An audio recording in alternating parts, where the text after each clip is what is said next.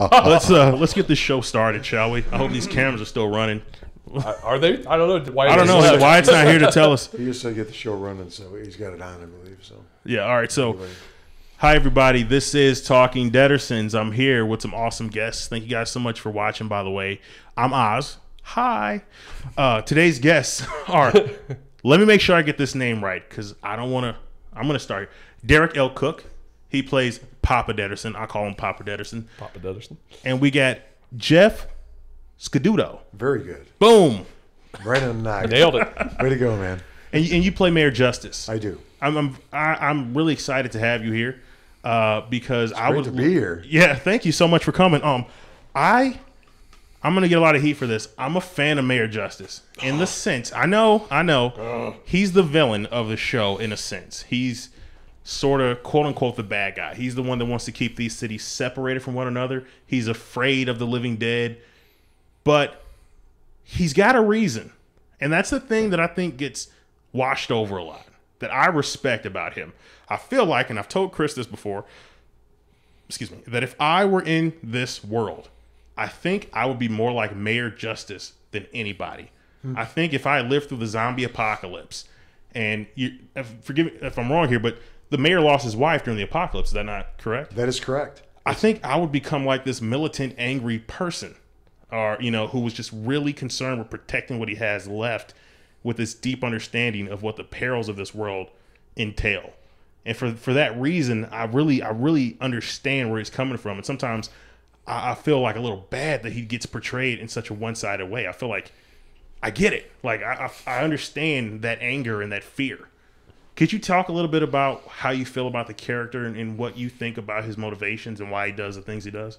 Well, I think that Mayor Justice has his motivation. It's definitely deeply rooted because of the loss of his wife, but also watching what has gone on around him and the fact that they've had to alter their lives in a way that is completely different than the rest of the world. And I think that he's just fed up. And he's one of these guys that is willing to take things in his own hand, take care of it, and deal with it in his own way. Being a strong-willed individual, he really loves his family, and that's really the most important thing to him is his family. And he wants to protect everybody around him. That's really his motivation, I believe. Wow. When you came to the character, when you read for him, I'm assuming you read for him, or did you just get the part where you're just like, he's that good? I think there was a number of different things that were brought to the table, and then I talked with Wyatt and Chris, and they're like, what do you think about this guy? And then I read a couple of different scripts, and I said, I kind of like his persona. He's kind of got an edge to him, and I like that. Did you feel like you were going to be able to portray that character? Because I've met you, I've talked to you, we've been talking for a little while here. I don't see a lot of Mayor Justice in you as a person. You're really acting. Do you feel like you see a lot of Mayor Justice in yourself? Or I'm definitely an otter. I'm a person who likes to play and have a good time, and I think my strong-willed side, I have the family values I definitely relate to. I'm not so sure I would say his just pounding his fist and being that guy that's going to tell everybody what they're going to do right now. This is what's happening. That's really not me, and so that's definitely acting in that part. But without a doubt, I like his character, and I think he's a person that people definitely are polarized by. Yeah. Do you think from the get-go was this? Because I didn't actually see the last episode, but I've talked to Wyatt about it. He's given me some idea of what's going on. And Mayor Justice, he's getting into I'm gonna use a Walking Dead reference here. He's getting into the governor stage of his progress as a character on the show. Do you see this coming? It's a surprise to me. Pretty much every shoot has been a surprise to me. So it's been when they hand me a script, this is what we'd like you to do, and you could see the character now starting to manifest his wishes, and it's kind of a neat thing to be able to do that and see how Chris is bringing this to the table.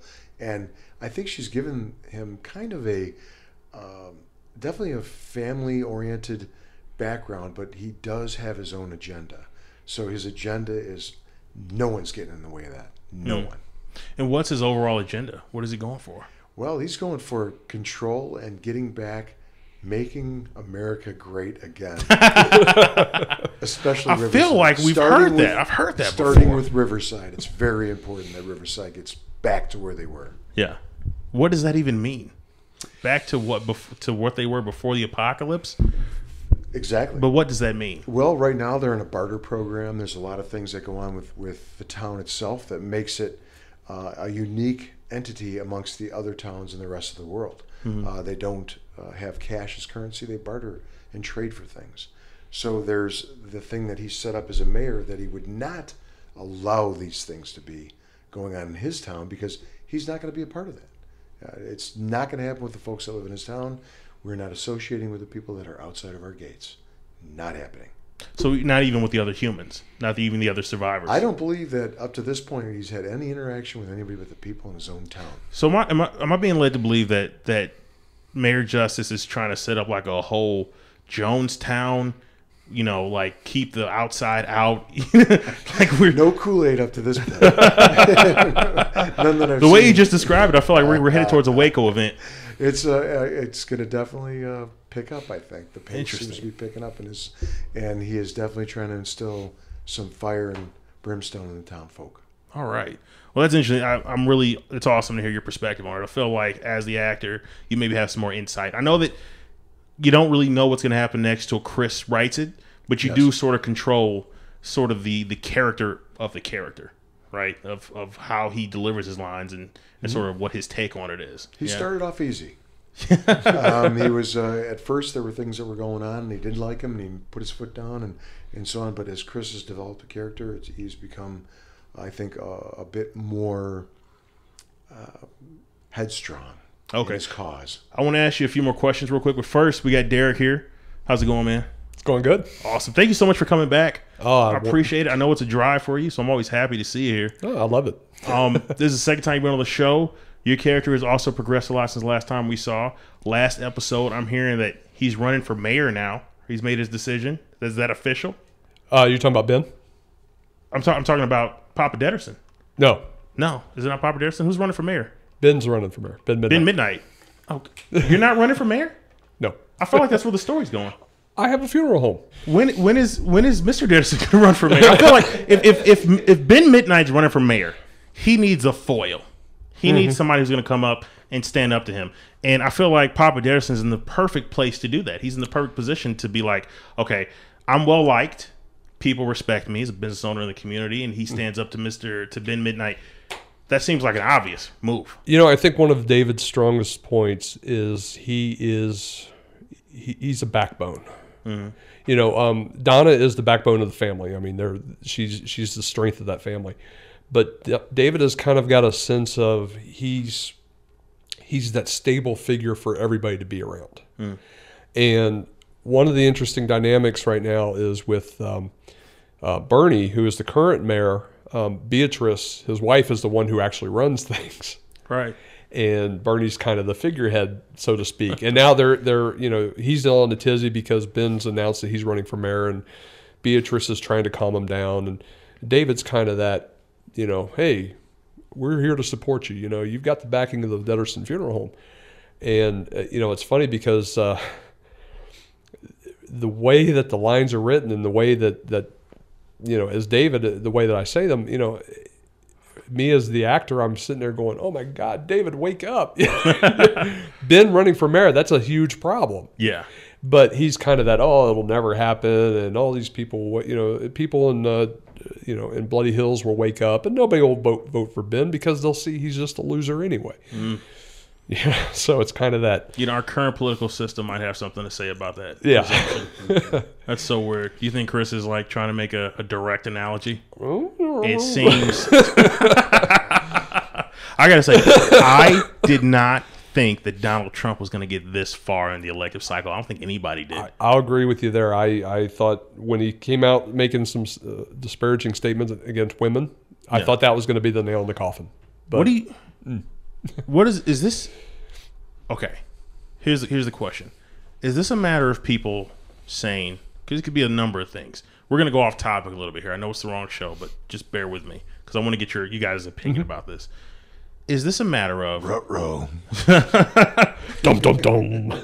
Is this a matter of people saying like, yes, he's saying horrible things, but I so don't like the nominees that the other nominees that we get to choose from. Like, if you're a Republican in this cycle, who you choose? You got Ted Cruz, you got George Bush Sr. or Jr. or whatever, that other guy, Jeb. You got Jeb.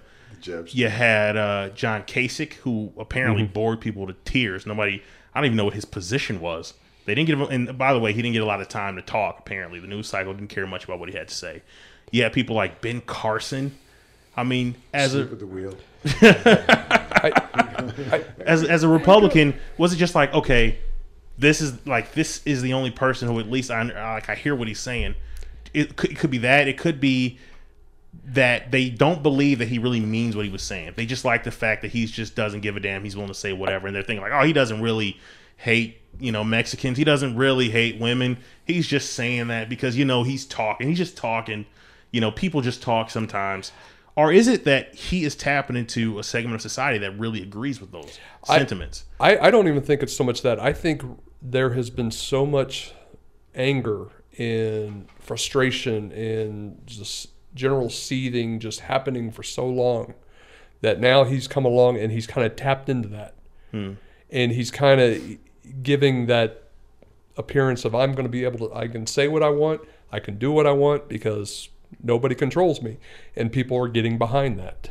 And do you think it's just like people just like displays of authority, like that sense of I don't give a fuck, I say what I want to say? Yeah, who cares? Yeah, I think so. And I'm I think confident who I am. I don't care. And I think he's so anti-establishment in terms of the political or the current political arena. I think that he's tapped into something that people they like to get behind. Yeah, before the show, I suggested that maybe it's just the fact that he's not a politician. Like, that might be the thing that people like about him. Yeah, he's not a politician. Like, people just don't like the government, period. There is a general sentiment, I feel like, in this country of, I don't like politicians, I don't like government, I don't like the media, I don't like anybody who seems to be telling me what to do, or who's a part of that, or who seems to be a part of that system. And this guy is not, and so I like him. Just because he is not. It's almost like a virtuous vote in a sense. I'm not trying to tell you to vote for Trump, by the way. Please don't misunderstand what I'm saying. But in the sense that he's the guy you can vote for and literally say, like, it's not like if you say I don't like the government, he's the one person running where you're like, oh yeah, he's not in the government. I can vote for him and I don't have to feel like I'm voting for one of those people. And I'm sure I'm sure there's probably a segment of the population that probably agree with that, and probably they're the reason that they're backing him. Yeah, but he can't do what the shit he's gonna do. But the funny thing when we tie all this back into with what's going on in Bloody Hills, with Ben running for mayor, it hasn't been established yet on what campaign promises he's running on, or what kind of platform he's running on. But we just know, and Larry does such a fantastic job as Ben. We know because of Ben's character what kind of person he is, and he's just going to cause trouble. Right. He's just going to cause trouble because he can. And that's his character? Yeah. I'm just here to fuck things up? Well, I'm here to wreck it?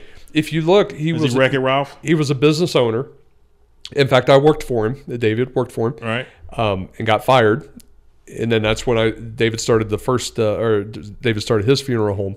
And then we were in direct competition. David's home and Ben's funeral home were in competition. And finally, we shut Ben's funeral home down. So instead of just sinking away, crawling away and just start doing something else, now he's running for mayor. So David's kind of looking at like, I can't believe he's doing this. He's just trying to vie for attention. And how pathetic is that? But apparently, Ben's going to have some steam in the campaign, and he's going to be able to put it forward. Now, if he's if he's running against the whole, hey, we can't trust Riverside, and Riverside's running against the whole, we can't trust Bloody Hills, then there could be some kind of like tension going on there really soon. It's kind of like 1984-ish, that book.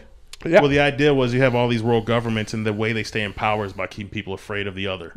I can't even remember the names. We only really get to understand one of them because of the character. Yeah. But the idea is essentially if you drop yourself into any one of those other spots in the world at the time, you'd essentially be in the same country. Well, it's you know, totalitarianism, right? It's interesting you brought that up too, because you know, everybody in Riverside is listening to Mayor Justice. Mm-hmm. He's like the sole voice that's speaking right now, and I think they're Madam Not Gilda, necessarily reason, but the sole voice. Yeah, yes. Madam Gilda, I think, is spoken out against you, but for the most part, I think people in Riverside are at least behind you, or at least willing to listen to what you have to say. And by the same token, now we're starting to listen to maybe what Ben is saying. So, like in 1984, they would take the news, and one day it would be this, and the next day they would change that news story to be whatever the government wanted it to be then. Right. And it doesn't matter what it was yesterday. Today it's this, and this is what you need to believe in. Rewriting history. Rewriting history. And if you've got both sides doing that, you know, who do you believe? Who do you know, what's the truth? That's like a cycle of propaganda. This is great. Exactly. That's horrifying. Exactly. I kind of want to stand by the wall and see what happens. How active is David in keeping, not David, how active is the character, Papa Deaderson, in keeping, in helping Ash and his buddy, who's, I can never remember the name of that character. Cliff. Stay, because I know that they're working on making this sort of normal for the citizens. Like they got these two humans living in there with the inside of Bloody Hills, and it's weird. It's weird for everybody because they're the outsiders and they've been taught to be afraid of these people for a long time, and now they're trying to work on a campaign of sort of normalcy. Like it's okay, they're not going to kill us. They're not all bad people. David's kind of like he's of two minds on that, because the one side, his daughter's involved. Right. And that is, I mean, she's near and dear to his heart. So he wants to do everything to protect her. But she knows that, you know, but he also takes, his heart's out also for Ash too, because he understands the situation. You know, his mother's infected. They went looking for her. They found her, by the way, who, incidentally, if you didn't know, is played by my wife, Dawn Friesencook. Okay. And, little plug there for her. And a little plug to keep her on the show. Exactly. More airtime. Bonus points. Wyatt. This man's wife needs work. So, so he wants to help Ash and Cliff, and he wants to be able to, you know, to take care of his family, and he kind of considers Ash and Cliff to be an extended family. Mm-hmm. At the same time, we're still living in a town that's not open to that kind of thing happening, where we have humans just pop in and just be able to walk about. So you know, the funeral home, I still have to worry about my business. Right. So, and if word gets around that we're harboring humans, you know, what's going to happen? Could we lose business? Could we shut down? Papa Deaderson's got real practical concerns. Yes. You know what that reminds me of? It reminds me of that scene from 12 Years a Slave where Cumberbatch, what's his first name? Benedict Cumberbatch and Tuigia. I'm gonna roll that name too. Tuigia Elgiafor. You know who I'm talking about. The main character from that movie. He's got him in his house. He's trying to protect him, and he's saying to Benedict Cumberbatch's character, "You know I'm not. You know, he's like, you know I'm a free man, right? But you should help me." And Benedict Cumberbatch's like, "Look, I got a business to worry about here. If I set you free, like I know that's the right thing to do, but I have other concerns that are more paramount." It's so funny how things like that get in the way of people doing what's morally correct. Mm-hmm. Like they come across the morally correct thing to do, and then there's this practical sort of like, but my job, my business, my money, they matter to me as well, and then you start compromising. Mm-hmm. I feel like Mr. Deaderson's in that sort of position. I think it's at the point now where he can help and he can kind of steer people. Like, he was the one that kind of said, well, you know, you better go talk to Harriet. You know, she is going to be, you know, the Ashton's new landlord. But at the same time, he's kind of like, oh, God, please don't say much. We don't need to start a lynch mob, you know. So I think so far he's been able to keep that distinction. I think he's been able to help when he can, and also, you know, back off when he needs to you know, to help for practical purposes. But it may come to a point where he's going to have to make a decision. Do you feel like a storyline like this is given the serious attention it ought to be given?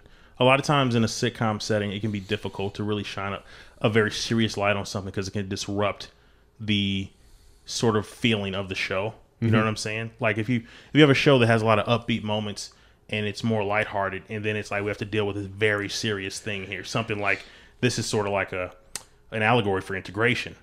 Can it be difficult to display the serious nature of that in a show like this? I think, and this you may disagree with me on this, but I think that's kind of what we built the show around, is that kind of thing.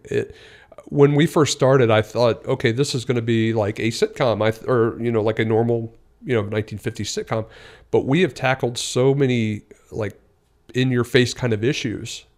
The segregation thing, we haven't called it that, but obviously that's what it is. And we've kind of geared it around, hey, this is how we're dealing with that kind of thing.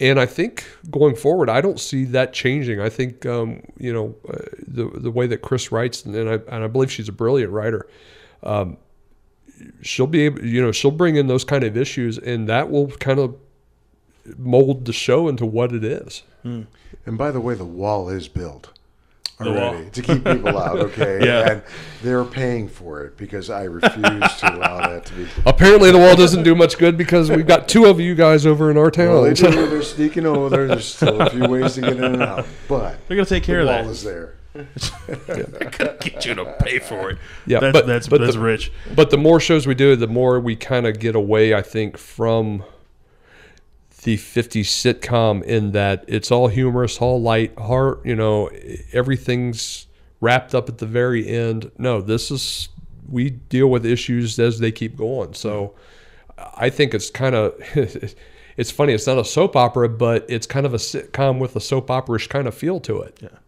Do you have any idea how the audience feels about that? Like, is that jarring for them? Is that like, hey, this ain't what we signed up for? Or do you feel like they're coming along and they're like, hey, I like where this is headed?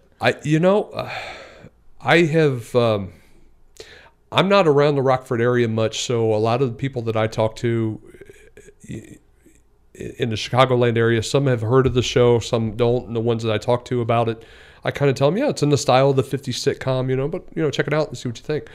So I don't get a lot of feedback of what a lot of people watching the show. Mm-hmm. So like the thousands of views that we get, I don't really get much comments from the people watching the show, so I don't really know what they think about that. Hey, if you're listening to this podcast, if you're watching this show and you watch the show, comment down below so we can hear what you think about the show. Please. I'm interested. I'm really interested. Yes, absolutely. Yeah, Jeff. So yes, your daughter in the show has been missing for a while. She has. So it's been in the showtime. It's been what, 2 months? Yes. No one's seen from her. Mm-hmm. And no one knows what happened to her. Some sightings, but they're not sure, not positive. Okay. Do you have a working theory that you're going with as the actor as to what you think has happened? Well, there's so many options here that we can go into, and again, it's hard to say at this point. Got in the car with the wrong person, Ted Bundy. We're off. Did she disappear on her own? Was she, taken into somebody else's grasp? Was something happening with her father that maybe is increasing? Yeah, we were talking about this before. His stranglehold on the town. I'm a little skeptical about that theory. I am too. I'm definitely a little skeptical about that particular theory. There's a whole because of the fact that she's gone. That's really, he has a housekeeper, and then he's got her. Yeah. His wife being gone for quite a while. That's really his heart. And so I think when he came to the crowd the last time, he wanted people to know, I've got nothing else going for me. This is what's going on. I've got to make sure that the rest of you don't feel this. It's just really, really, really bad.